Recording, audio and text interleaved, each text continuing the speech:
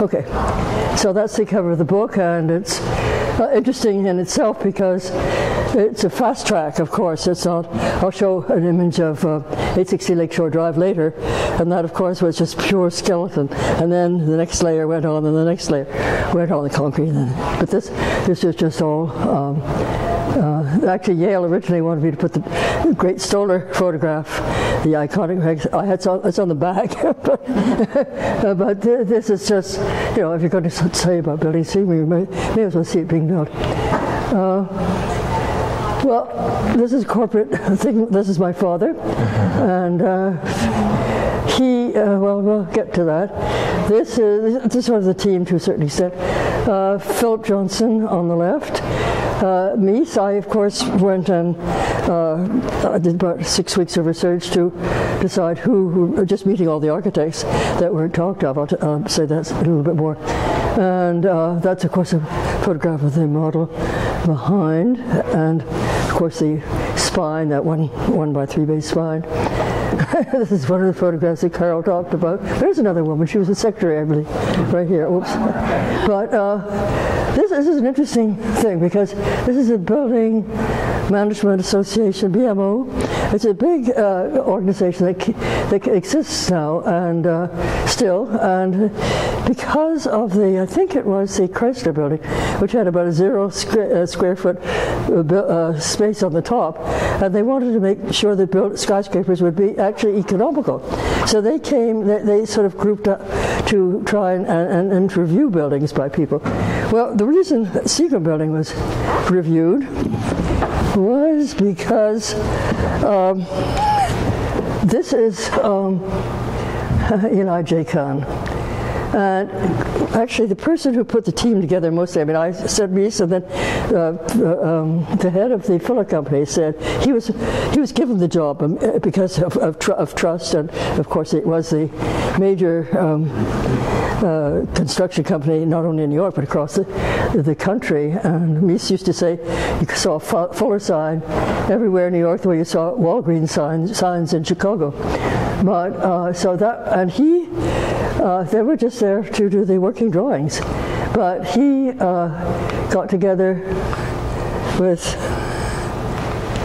this guy, who was the clerk of the works, a very disappointed old architect, and this creep, who was the head of the building committee. And I'd gone off to, this was 55, Mies had started with the building model, had already been built, existed by 55, and then I went off to Greece for a couple of weeks, and when I came back, there was this great meeting because Kahn and Jacobs had said, you know, this Mies, he does these simple buildings. You know, New York, it's complicated. You have to very complicate things. So he decided that he was just a child. He didn't know anything about buildings. And they said, of course, it was ridiculous to make a 3 by 5 bay building with a 1 by 3 bay building behind. And so they made a 4 by 5 bay building. And so I went down and said, look here, you know, that is not what you were asked to do. You were asked to do the working drawings and not to do any design. And they said, we didn't change anything. They couldn't see that a 4 by 5 building is not where it was at. So anyway, we were all a little bit nervous and things like that.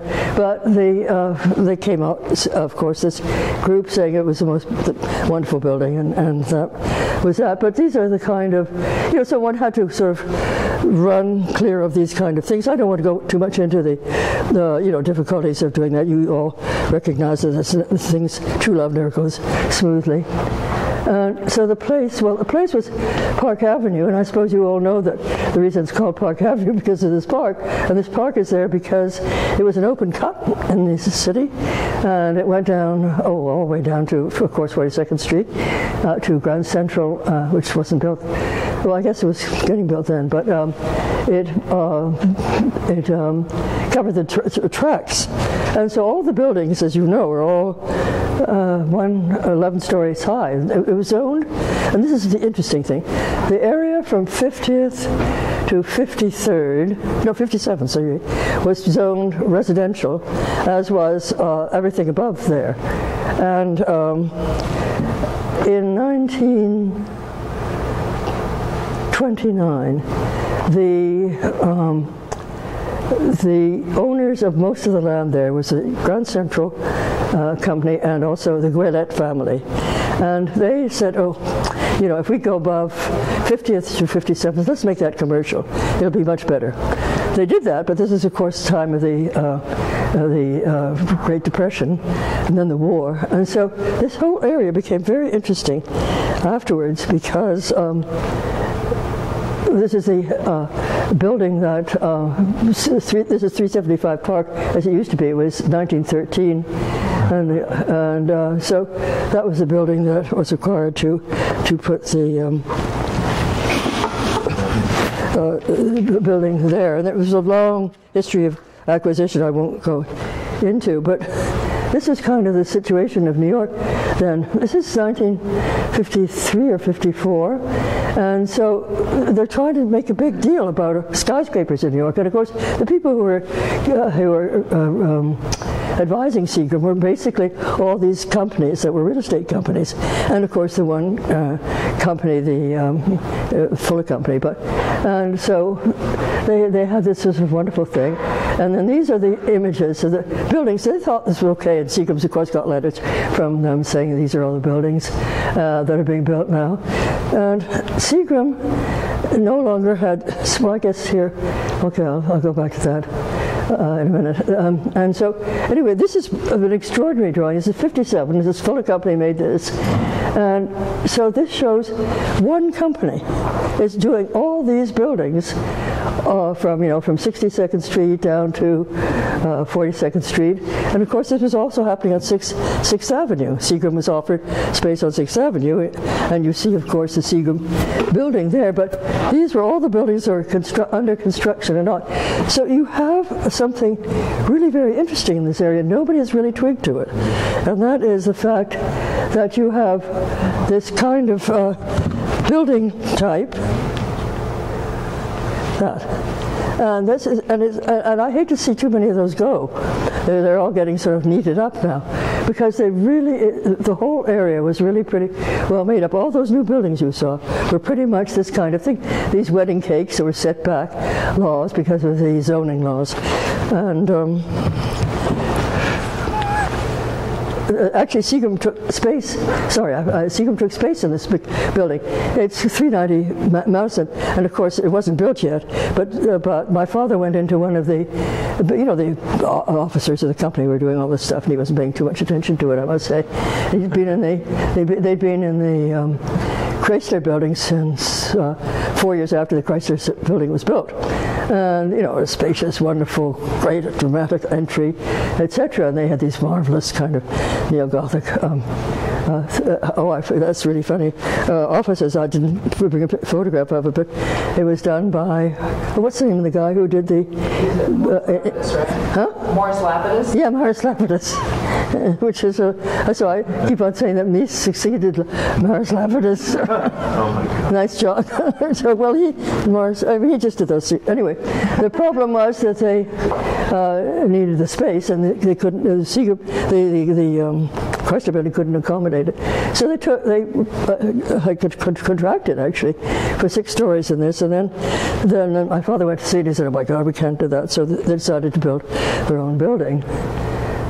And so they were looking for various places to build. They looked at the club on 60th. What is it? The great club on the corner of 60th and 5th Avenue, and Metropolitan Club. Yeah, and all these wonderful places. Can you imagine? And I think they even considered this building, but of course this is immediately across the street. So that's Park Avenue on the north side, no, east-west, thank you, on the west side, and that's 53rd up there and 52nd down here. And the Lever House had already been built by 51, 52, so it was quite an interesting area. But Seagram didn't quite know how to approach anything, and so the head of the Fuller Company got together with the realtor that was going to rent the buildings, and with Kahn and Jacobs, because they loved Kahn and Jacobs. They thought that they did the best buildings in New York. Building on the corner of 57th and let's see, the southeast corner of 57th and Park, which looks, a stripy building. It was actually for Universal, but it's another tale about that. But anyway, so they made drawings of what what the site could contain if you built it. I don't know if this is 100% out or something like that. And they made a few of his, and then this one is like the Lever House, obviously. And this would be just, the other building would be you could rent in space in it, and you'd have your own 200,000 square feet.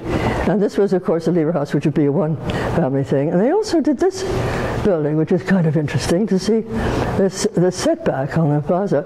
And people at that time were simply not interested in, the highest and best use. It just didn't exist. You didn't have to fill the envelope. It just was not in the vocabulary at that point. What was in the vocabulary was that you could seed the clouds and make rain when you wanted to. You could use Schlieren diagrams to make the concert halls, so you could understand what the acoustics would be. And of course, it was a time of huge changes when the American art really, New York came to be the center of the art world. Big change. And also the developers started to really become important. Of course, now by 1990s, there was talk about the developers being the real aristocrats of New York, and they were riding very high, and they were just sort of beginning. So it was a period of huge change. Well, Seagram was going to have, I just can't leave that on too long. Seagram was going to have a 75th anniversary, I guess. And so that man, who was the big salesman for Seagram's, he was the chief salesman, Seven Crown and all that stuff. And he was the one who sort of was pushing this, because he wanted for all his salesmen to have a great big bash out and say, this is the building you're going to have, and we'll put your name on the bricks that tile the floor, and we'll do this and do that and everything else. And so he did that, and sort of contracted with Charlie Luckman, who the big salesman of Seagram knew because he was across the street. He was the CEO of Lever House. And Charlie Luckman had trained as an architect originally. And I had met him on the boat going to Europe a couple of years earlier, and I knew that he was a no good guy. And when I saw this building, it's just so appalling. And so I wrote this letter. This is just the first page of a letter that is 6 pages typed to this way, explaining to my father that, first of all, I said, no, you can't do this. And if you're going to build a building, you have a responsibility. You could just take a space somewhere else, but you have a real responsibility to do something that's the best you can do for your society.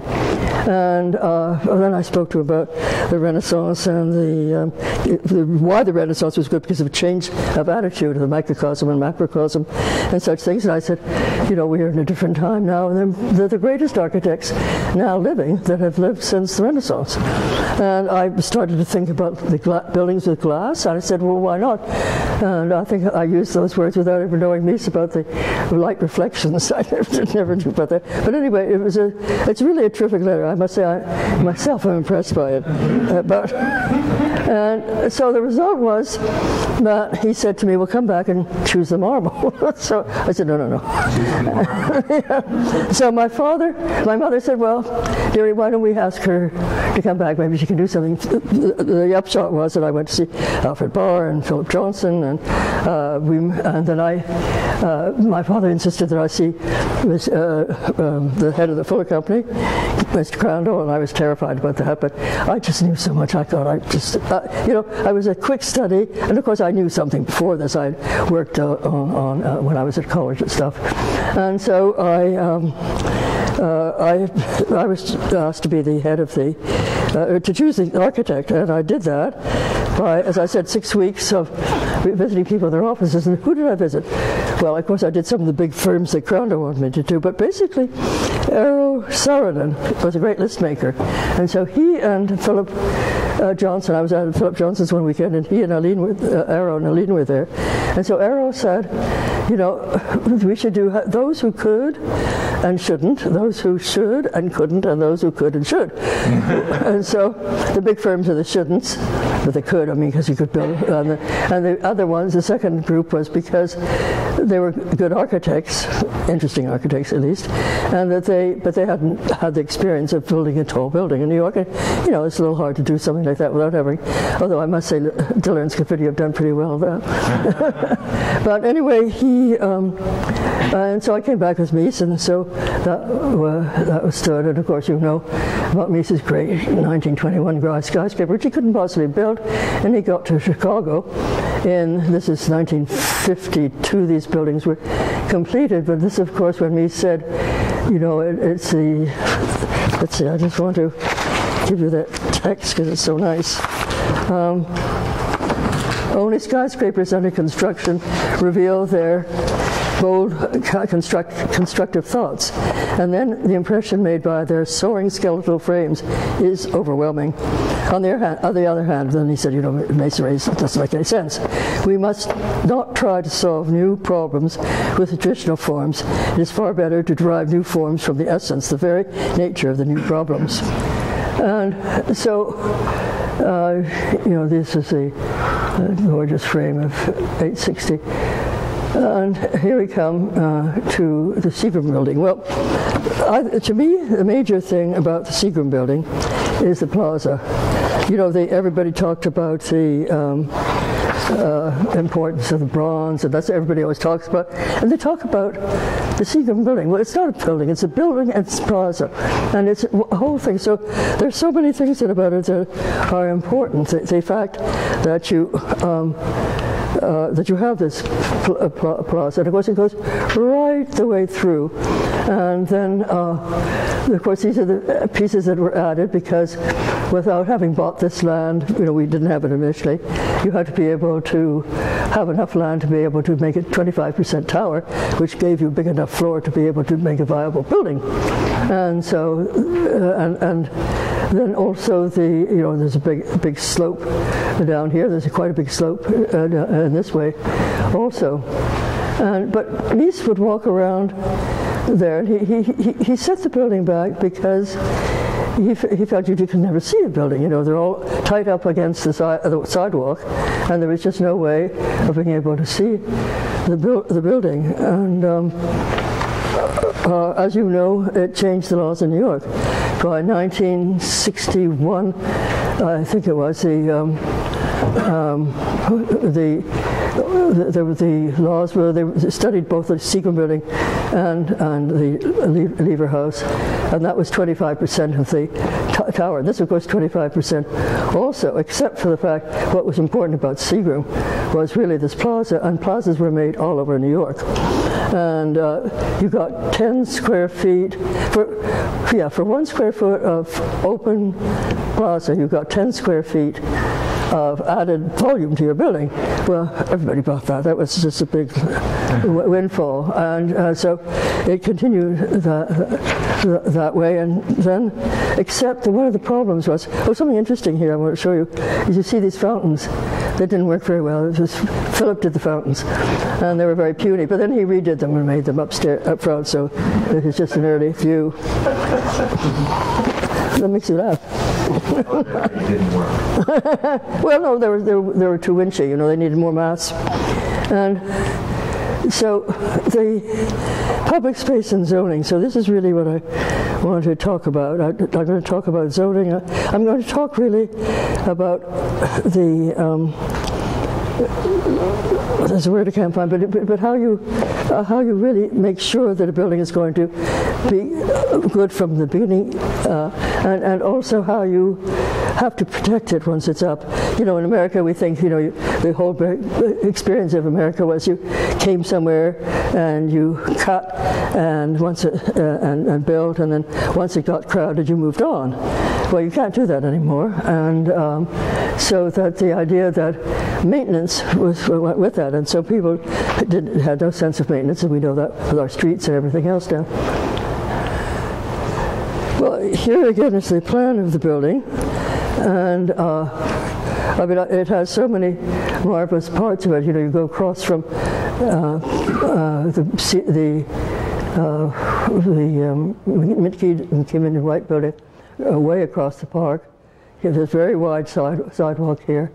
You go across. This, of course, should be indicated the same way because it's also paved. Everything is paved. So are the pools paved, and it's all paved right through here. And this is, of course, where the Picasso curtain is, and that's a problem right now. But we'll go into that eventually. No, I won't. But it's a problem. And so Mies says, usually in an office building, you come bang up against a wall here, and people get sucked up, and sort of like a sap in a tree or something. But here you can come in, walk through, go down 52nd to 53rd, go into the Four Seasons, go out that way, and from Four Seasons. But also, of course, you have these wonderful trees on the side. And then also, what was the other thing I wanted to remark? Well, I'm not sure. I can't think of it. But I'll just go on. So here's the model, and you can very clearly see the 1x3 spine at the back. And of course, the engineers put a lot of concrete and steel in there because they said in New York it was kind of a building that moves. So we thought that it was sort of nice to have steel that moves a bit, but they said you couldn't do that. And that's another issue that you're really dealing with in your very thin, tall skyscrapers in your exhibition here. Let's see. And so the plaza has become kind of marvelous thing in the city, as you know. And I asked Richard Pear, all the photographs I'm showing are from the time, except these, because nobody's ever really studied the plaza or discussed it. It's just plaza, But you have these wonderful places here where you can go in here and there, and then this sense of, he said something wonderful about nature should also live its own life. We should attempt to bring nature, houses, and human beings together in a higher unity, and these are important things for cities. And so I don't know what happens to all your skyscrapers at the ground floor, but that's a really big issue.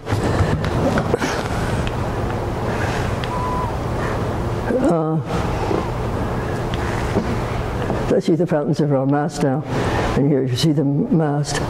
And here you see that sort of great opening in the city, but also the people sitting all around here. And all those places that were allowed to have a 1 square foot for 10 square feet of bulk, sort of put concrete down. And Holly White, W.H. White, really made a whole study. All of this is in the book. I just not going to show it here, of how people use the plaza. And this is just a tiny ledge here. Mies never thought anybody would go there, but people just sit all over the place. And during the summer when it's or any weather. This is just, again, other kind of wonderful spaces to be in. And this is this very wide plaza. This was taken on the hottest day of the year a couple of years ago. And so you have this very deep plaza. And in the next image, I'm showing, this is, this shows the property line. You had to do that for legal reasons so that you could claim that, so that anything behind here belongs to Seagram, and then also this line is the property line goes to there. because of this, Mies was a very generous man. He was a big man, and so he has these very generous spaces. And this is just one little story I'll tell about the quality of Mies. You know, it goes down very sharply, and so the question was what to do on the. You had to have a railing, and Mies said, "Yeah, why don't you had to have it 3'6" at that time?" He said, "Yeah, why don't we lay down a big bench, 3'6" deep?" And then and the city accepted that. I think that's quite an extraordinary story. And then, of course, there's seeing in. Oh, yes, that's the one thing I wanted to say on that drawing. You know, most, as I said, you go up in the skyscraper, up in the elevators, and there's nothing else. But the fact that you have a low building on the plaza, you know, usually there's a separate building, but here this is just a low back to the plaza. It's sort of like a 4-story building or whatever. No, 3-story, 4-story deep, and 9 bays wide. So you have these rooms, and these rooms are publicly, people can, you see life in them. People are in there, they're not banks or things like that. I guess it could be a public room too, but how dreary.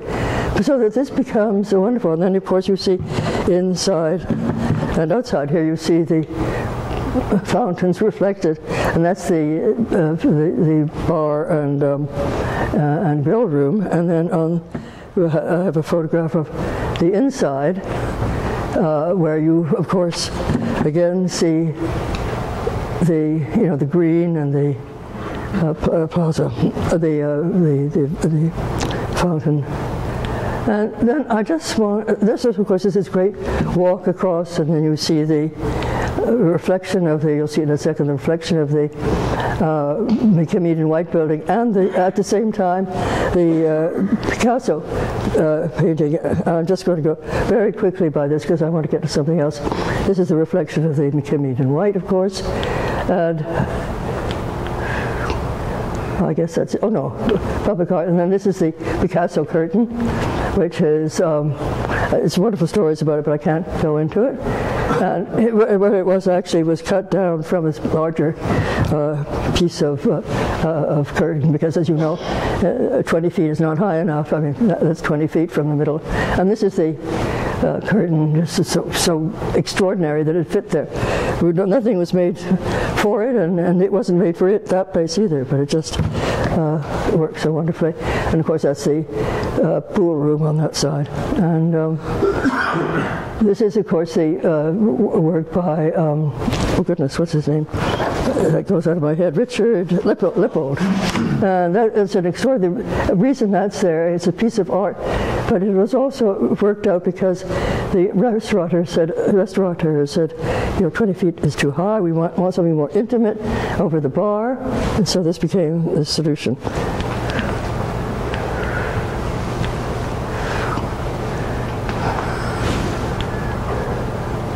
Okay, from the beginning, this I never had anything to do with, but this was the Olmec head that was put on the plaza. And so the plaza has become a place for exhibiting works, and unfortunately that doesn't happen now. Seagram doesn't own it anymore. It's owned by, what's his RB? A.B. Rose. Yeah, A.B. Rose. And so this was the, I always forget everybody's names, so I have to look at my cheat slips. I'm sure somebody knows who it is. But anyway. Barnett Newman. Barnett Newman's Opolis. The sculpture is Barnett Newman. Yes, Barnett Museum. Yes, that's right. In the Museum of Art and Art. Yes, it was in the museum. Not necessarily this one, but is it this one? I'm not sure. Yeah, you're right. Yeah.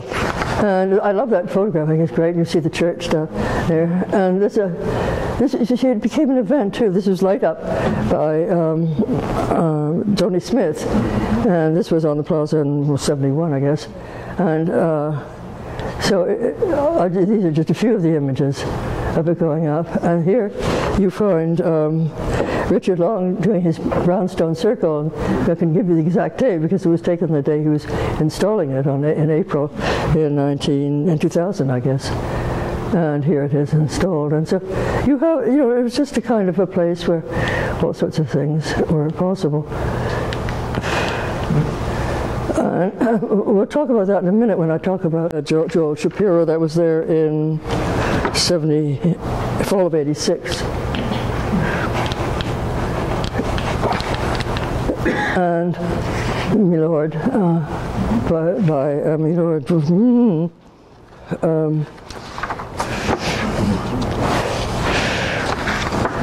well, somewhere.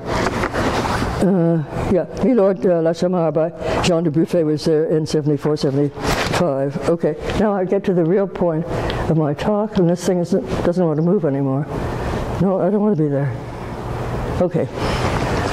Sustaining architectural culture. You know, this question is stewardship. And there are three aspects I want to talk about. One, I just had all that stuff to build up to this. One is taxation, one is landmarking, and one is air rights. Taxation. No, that's his landmark. Okay. Taxation. I'm going to read a bit here because it's such an extraordinary situation.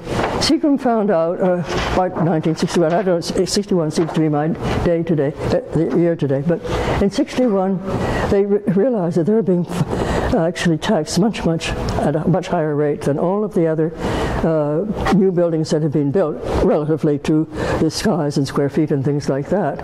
And so there were a number of issues that the city, it was the city who first taxed it, and then the Seagram took it to the lower court, which was called the higher court, and they took it all the way up to the Supreme Court, and then the higher court was the last one. Supreme Court is not the higher court, it's the lower court. Very silly naming, but anyway, the concept of the Seagram Building, it contains only half the amount of the floor space which a normal office building would contain.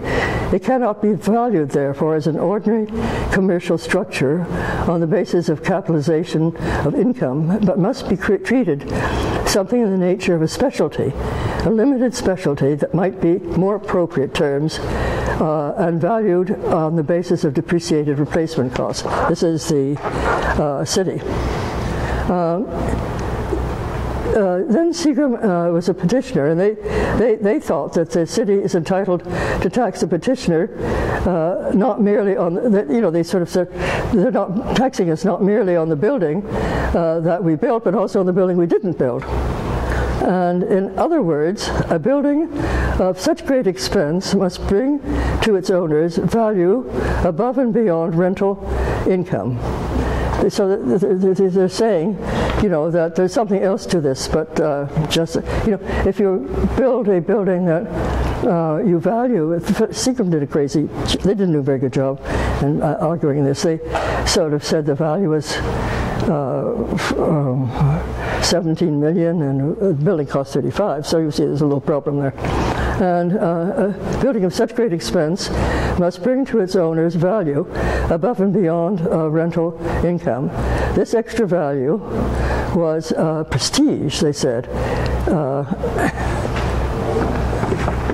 Stoyer, this is the Judge Stoyer, wrote that the prestige building has a rental value not based alone on commercially rented space, but on the building's value in promoting the economic interest of the owner.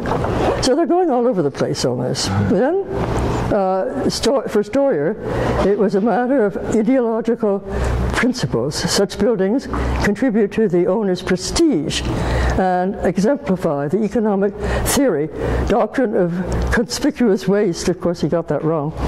Was conspicuous consumption.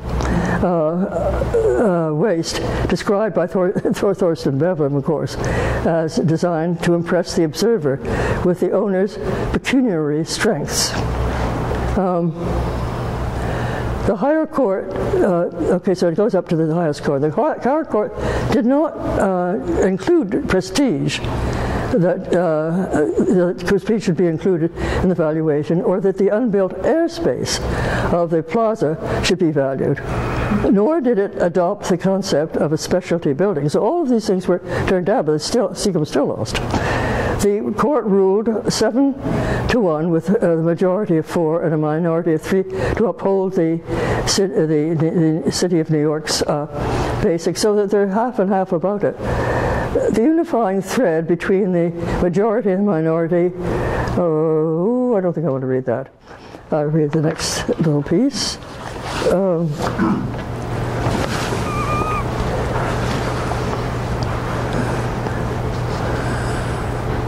Ultimately, it is not only, this is my writing, ultimately it's not only a matter of considerable irony, but also deeply disturbing that the courts could not agree on the terms and approaches to be applied.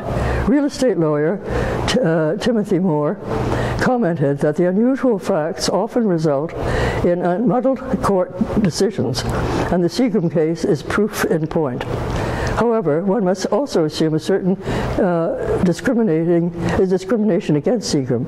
At least 2 notable pre-war structures, the Cresta Building and the Rockefeller Center, exhibited extravagant use of materials and decoration, and Rockefeller Center had dedicated a considerable open space to public use. The proceedings show that evidence of a puritanical posture in the court's deliberation that could not have been allied to opportunism, could be applied to the opprobrium held against a whiskey company, and they were very concerned about this at the same time Seagram was, going back to Prohibition and rekindled in 1950 and 51 by the Kefauver Commission on hearings on organized crime. The Court of Appeals departed from the concept of prestige that the appellate division had put forward, as well as the motion of conspicuous waste, and the presiding judge, Charles Desmond, described the excess tax as a realty tax, directly attributable to the space Seagram used. So they dropped all that and said, okay, you have 2,000 square feet, we'll tax that in a way. And Seagram lost because they didn't have good arguments. They undervalued the rents they were getting. I don't know how they messed that up, but it was a problem for them. But, you know, they got a lot in rent that they wouldn't have had otherwise. Because of the quality of the building, and actually the people who own it now are trying sort of price gouging, I'm afraid.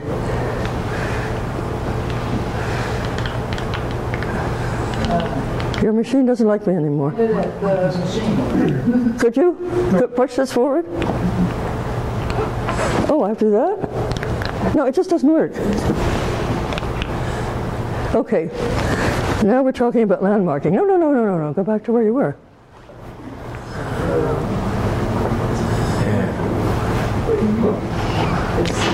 Okay, talking about landmarking. Well, of course, at the time that Seagram taxation was a cause célèbre, because it got in the papers and it was argued in the courts that that the courts were really condemning, the city was condemning good construction, that this kind of taxation would discourage people from doing good buildings, and at the same time the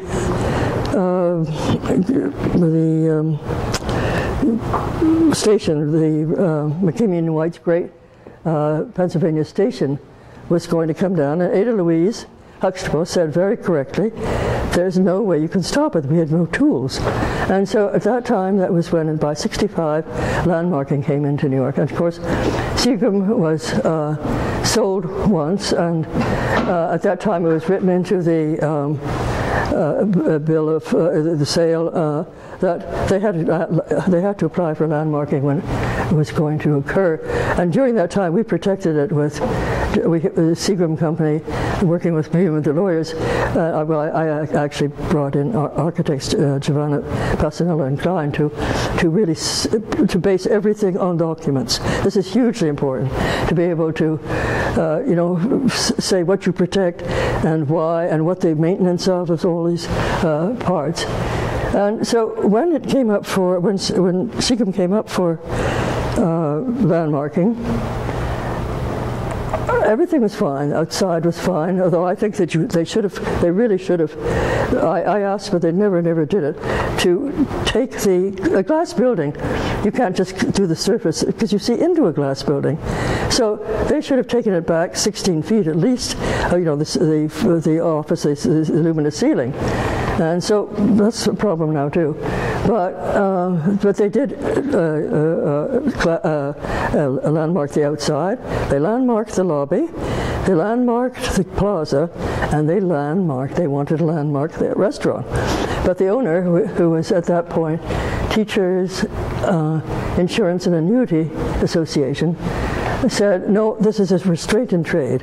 What happens if the restaurant people, it doesn't work out, or blah, blah, blah. Anyway, it was brought up in front of, again, the courts, huge court case. And so what the teachers people did was that they took photographs of the, oops, well, that's all right. They took photographs of the existing and then ripped everything out, sort of removed everybody else and said, look, this is nothing space. Could you do the next one? Okay, oops. And for some reason they left the pool in this one. But of course I didn't fly, and everybody said, of course, it's magnificent space, and this was going to fly. But anyway, it went to a city court that doesn't exist anymore, but the same principle holds. And so they said, no, this had to be. There were other examples of restaurants that had been landmarked, etc., etc. So, but it was a tight and intense fight because of that. Then the next thing was the question of, can we go back to the last slide? There. The next question was the question of air rights. Well, I've mentioned a number of times that Seagram Building could have been twice as big as it was. Well, this is a risk. Somebody's going to buy it and say, we'll put, actually at one point, there was a question of putting banks on the corner. I think it was just because they were a little bit nervous about, at least my father was, about the building not renting fast enough. Of course, that was never a problem, really.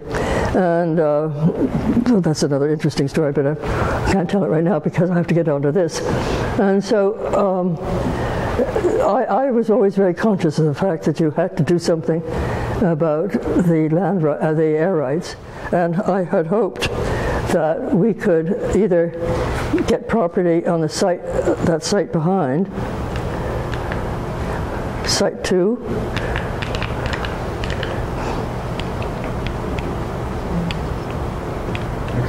there, Site 2, which is on Lexington Avenue, or Site 1, and the Citibank owned that building there, which they didn't build. It was built by somebody else, so they took it over. It's not a very distinguished job. They did a better job there, but at that point they hadn't built that building. And I guess I wasn't good enough at arguing, or it took me too long to convince Seagram that they might be able to discuss that with the bank, and so it really never happened. But I looked at what would happen if we transferred from oops, there. This thing is a little sick. You need a new one. Anyway, this is as of right, okay? This is a model I made in my office, and then this is if you transferred the directly behind the Seagram Building. What would happen if you transferred that 500,000 square feet that you could transfer? And then the one on the left, of course, is about a solution where it isn't directly behind it. But of course, the inevitable happens. And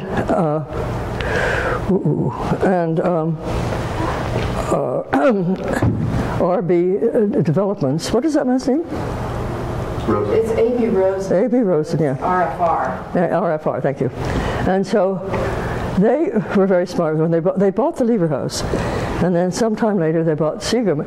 And that's a whole other huge thing about values of buildings and at the time you build them and when you give long leases and what happens, so that eventually in New York what happened that the proudest names like Rockefeller Center bought the Japanese, the Lincoln Center, AT&T was bought 10 years after it was built and turned into Sony, etc., etc., etc. So there's always this shifting going on, and so A.B. Rosen realized that he could buy the property, I don't know if he bought it before or not, behind. Well, there are two properties. It's a 90-foot deep and 200 feet wide, of course, area. And there's some really awful black building there, but it's not so awful because you never see it. I mean, I don't think anybody here could even say what the building looks like. It's just a nothing, and it's wonderful because you don't see it. But they, taking the 500 square foot, 500,000. What's that? Yeah, 500,000 square feet. I guess it was maybe the first pencil building, a very tall building that they were going to do. So it's 90 by 90, and Foster did this scheme for them. Well, that was just before 208, and so the economics didn't turn out. But I think they'll do it. I'm sure they'll do it, especially now when it's becoming a la mode. And then finally, of course, this is the building that Citibank built, which is by Hugh Stubbins. And all of these buildings, this was, again, the area. First of all, it was the area where they built those setback ziggurats, okay? And now it became the only area in New York where people started to build some ambitious architecture. Of course, downtown, the Rockefellers did. But here, this was, this is quite an interesting building in very many ways. And again, because of Seagram having changed the regulations, they again used extra bulk to the building. And then, of course, you have the IBM building, which is now called simply 590 Madison, okay? And there again, and what happened was that they were allowed to build the extra bulk. And then what did they do? They changed afterwards. They're not penalized for having then gone back. For example, Sony filled in all that space that Philip had made underneath. It wasn't very good space, I must admit, but you'd think that you get some sort of penalty for that. But no, nobody ever talked about that. And certainly 590 people diminished the quality of the space that had been built by IBM. And there's Philip's building. And then across, as you see the here, it's a little hard to read this. This is the McKim and White building, and this is Seagram on the side.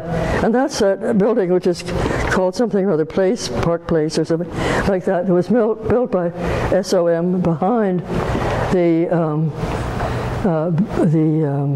McKim and White Racket Tennis Club. And there was a lot of discussion about that. We discussed that with the Community Council number 5 and things like that. And finally, there was nothing that could be done about it. And so Seagram is now sort of has all these huge buildings around it. No, there. So this is when we finished building the building. I guess it's finished, yep. And you see, there was nothing around. Well, the only site that started to be built was to the north, and that was the Citibank, which became the Citibank. But all the buildings I've just shown you were just not built. It was an entirely different place. And I didn't mean to lose that. And so now you see the Citibank building behind there, and the rather lousy one here. But just the same, there's a kind of you don't see buildings from the air, or if you do, it's in passing. You walk on the street, and so there is this still wonderful place that sits there, no matter how much it sort of gets closed in by all these very high. So this is the kind of the perils of buildings. I wonder when they'll build buildings that are higher than the pencil buildings they're building now. I don't know. But this is what I really wanted to talk about, and I did, and thank you.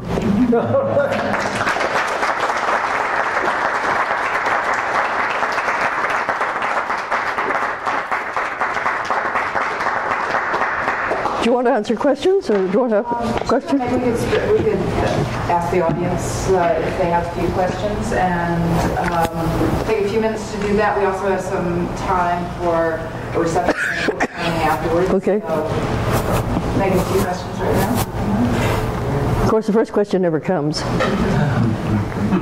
Good. You know that the Picasso curtain is threatening yet again. Pardon?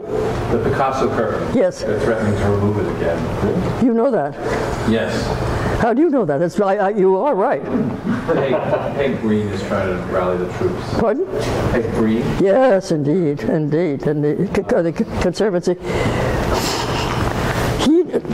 He was A.B. Rosen told the restaurant. Okay, the restaurant belongs to the two people who run the restaurant, and also to my brother, my nephew Edgar Jr. Because, and this is kind of important, because when they wanted to buy the lease, they couldn't quite finance it, and they spoke to Edgar about it. He said, "Okay, I'll join you on it." Okay, so they control everything, but that Picasso Alley is actually the responsibility for it lies in the Seagram Building itself, because the restaurant people didn't want to be bothered with it. Well, now they have their comeuppance, because he said there was a problem with water behind it's just a kitchen behind there. The trouble with water behind that, so everybody looked at water, and of course there is no water there. He wants to put his own junk there, okay? He wants to be able to take that space and put up some, he thinks himself as a great patron of the arts. And you see the work that he puts up in Lever House. And so he really wants to remove that Picasso curtain so they can do it. So the problem is, I don't know what's going to happen, because the lease comes up in 2 years. And this is something we're all working on right now, because when the list comes up, and let's say the present owners can't buy the lease or extend the lease or whatever they have to do, which is at this point threatened absolutely, then the next probably the next owner there'll be a condition that's put in them. However, that curtain was given to the conservancies for it to be in perpetuity in that place. So I don't know what the legal issues are, but it's a whole big deal, and I wish people would talk about it. You never heard it from me. Yes? Did you have a mentor that got you into architecture, or how did you get involved? As a kid, I used to walk down the streets of Montreal and saw these wonderful gray stone buildings. And when I went to college, I was a sculptor as a child. I was a sculptor. I used to exhibit my work at jury shows when I was a child. And then when I went to college, I minored in art history. And at the last year, there was a kind of an arts conference between Yale and Vassar, where I was at. I was at Vassar. And a friend of mine said, "Why don't we do an exhibition, sort of like this," because we did it on brown paper with cut out from magazines on art and architecture. And this was in 1948.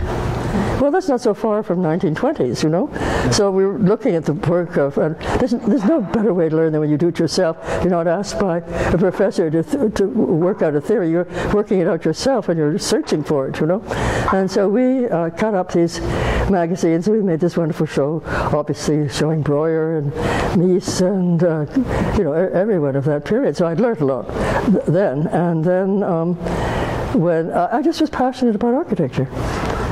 That's all. Because I think that cities are hugely important. And, when you walk down the streets, I don't know if you're like that, but when I walk down the street, that's depressing. I get very depressed. And cities are places where we're sort of bred in cities, and we grow up to have a quality of life and a quality of mind.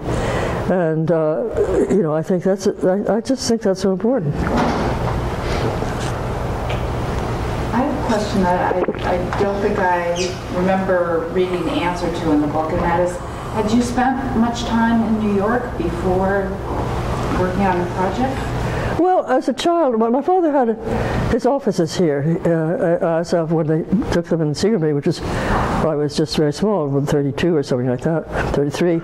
And we used to come down in the summers and have, we'd have a house in Long Island or somewhere like that. And then my parents bought a house in Tarrytown. And I went to college near New York, and he had an apartment at the St. Regis Hotel, company apartment. So I was back and forth all the time in New York. New York was sort of my second home. It was just a natural place for me. But so did you feel like a New Yorker when you started this project? I've never not felt like a New Yorker. I mean, it was it's a small child. You go from one place to the other. You constantly do that, and I mean, Montreal seemed to me a sophisticated town. I didn't realize the rest of America was not like that, And I remember being in the 16th floor of the hotel and looking down and seeing these little tiny machines down there, little cars. It was fascinating, I guess that's what I was always drawn to, architecture in one way or the other. Some of those pictures showed you in the room filled with men. Yeah. And it reminded me of pictures of Florence Knoll in the same situation. Yeah, sure. And we were both contemporary, of course. So were the two of you, and did you develop a friendship? No, but we knew it. No, we didn't. But we knew each other. Yeah. No. Yes. You said you obviously eventually settled on Mies, but who was probably the closest second? There was only those who could and should. Okay. Right. Well, there was Mies, and there was Le Corbusier, and of course you had to think about Frank Lloyd Wright, but he was not really considered because he sort of expressed the time when America was go west, young man. They kind of what was it called, the westward? Yes, right. And so he was a whole other period, and so I guess the only certainly Walter Gropius, not at all. And although he made a big pitch for it, which I found rather sad, but certainly. Saarinen did, but in a way he came back and he actually described the building that he actually built for the Black Rock for CBS. And he said, you go down. I don't know why you want to go down to a new building, but I mean, I remember his saying that. And then he would make, everybody was always, all these people were always talking in terms of Mies. He would make the outside more sculptural than Mies. So sort of all the things he did at the Black Rock. But those were the only two that really did. But what was the question again? Who was basically... Yeah, so but Le Corbusier, I didn't go to see Le Corbusier, but I knew his work pretty well. First of all, concrete, well, of course he had done the UN building, and that was, it was taken over by Wally Harrison, so all the slick things are his. But Corbusier really was somebody who built in concrete and so beautifully and so wonderfully, but New York is not a concrete city, and I didn't think it would be. I thought his very sculptural kind of buildings, in and out and all that sort of stuff, would not be a very good influence in New York. I guess I have a much more of a sense of classicism in my bones than I do, that kind of romanticism. And yes. Do you have a favorite new building in New York, or one that you particularly hate? What I particularly hate? Oh, there are too many to hate. I don't know. I haven't been looking around. I've been so busy giving talks on my book that I haven't really gone around New York. But I'm going to do that sometime early in the year. And I think there's some. I think what Carol was showing here is very interesting. I think that I think that what's interesting in New York are sort of what Dillard's Caffidio are doing. I'm not sure about their tall building there. I haven't really looked at that. But I think there are other concerns about those. But, what they did at Lincoln Center is just brilliant. And what they did, what's it called, the High Line. You know, that's how we're starting to make cities decent, you know. And all of that is people walking on the ground. It's not the girth of the building, you know. And so I think that what happens to the ground, you're going to have to address that one of these days, Carol, I think, with skyscrapers, because that's really hugely important. And you know, they've been so successful at that. And I think that's, think you know, that one worries about how streets, that people are using bicycles now. You know, I think I would hate to do that in New York. It's sort of scary, but still, I think that there's a very big difference. And looking at the ground, looking where you walk, looking at the receptivity of a city, of its sense of magic, imaginative, making the imagination work and think. I think those are the things that must be looked at.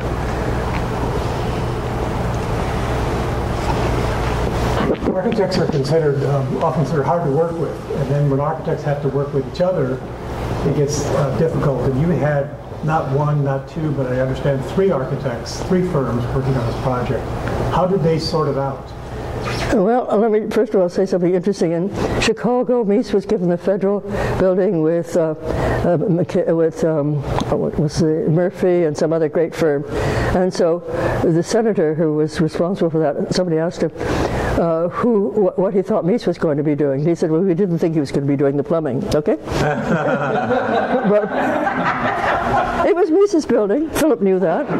And Philip did the you know, Philip had come from the Museum of Art just recently. He just left it, and you know, good design. And so he wanted to have all the appurtenances, all of the graphics, the door handles, the sinks and bathrooms, and all those things.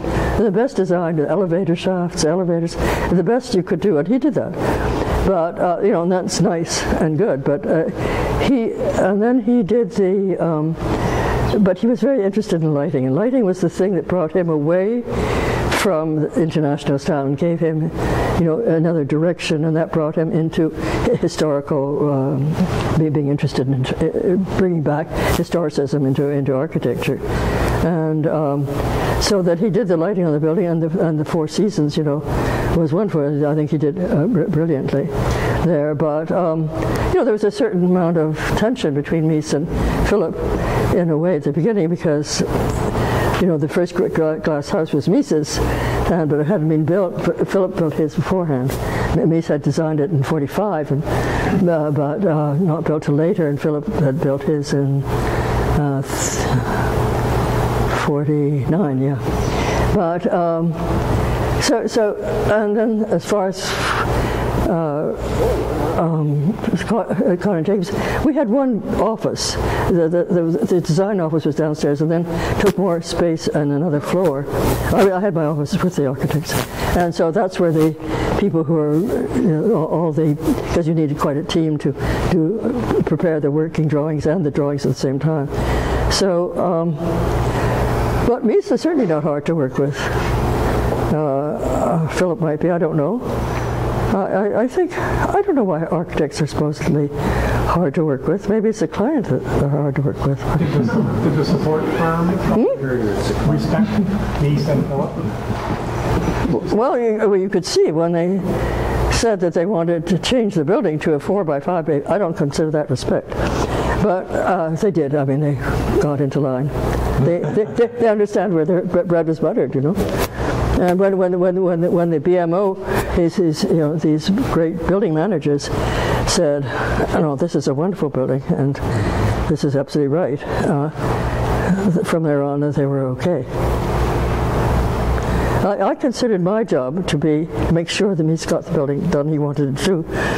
So like the head of the building committee, you know, but I guess I was lucky because my father never gave me the job. I just took it, but he never said no. But I guess that, you know, corporations are very, very hierarchical.